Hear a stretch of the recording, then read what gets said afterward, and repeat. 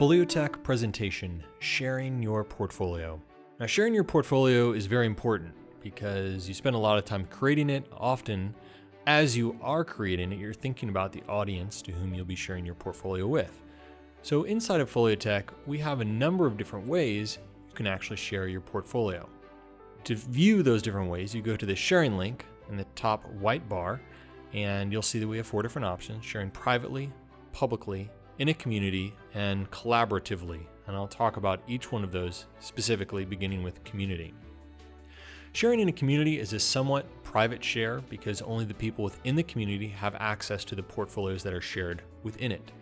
In order to join a community, the community manager would have to give you access to the community via an invite code. So once you have an invite code, you just paste it in this community share box, and you can click the join link that allows you to join the community. Once there, you would then choose to share your portfolio. In this case, I have not until I click this box. Now my portfolio is shared in the Psych 101 community, just like it's shared in the EDUC 1300 community. Another type of share is the public share. This is the share type where anybody in the world would be able to view your portfolio in the World Wide Web. So I come up with a prefix for the domain here, demo portfolio 25, validate that that's a legit prefix for this particular portfolio, which it is. I can click on it and preview it online, live. That's how everybody sees it. Now I can share this with Facebook, Twitter, LinkedIn, or any other social media site that I want to.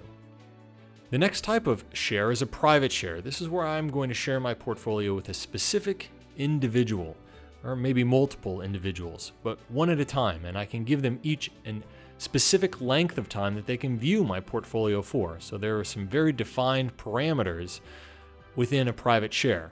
Type up a message, send it to this particular individual, allows them to view my portfolio for the parameters that I have defined. I can send the invite out. After I've sent it, I can see a listing of the individuals to whom I've sent it.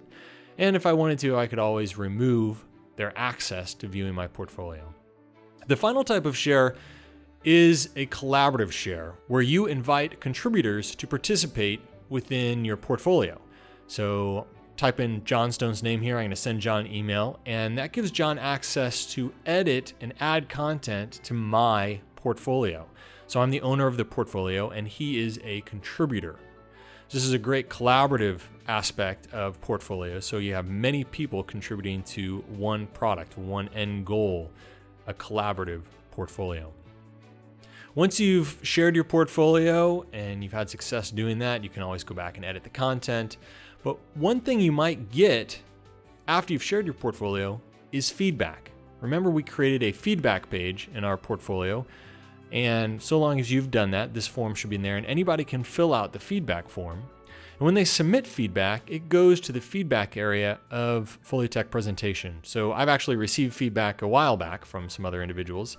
And if I were to mark all these as unread, I can see that I would have a notification letting me know that, hey, you've got 2 unread pieces of feedback, and then I can mark them as read, and the notification disappears.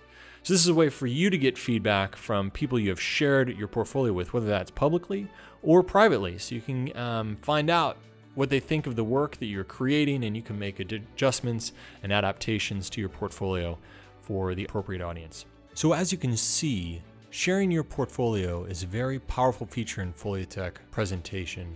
And the reason it is because often the audience to whom you choose to share your portfolio with defines the process you go through to construct the portfolio.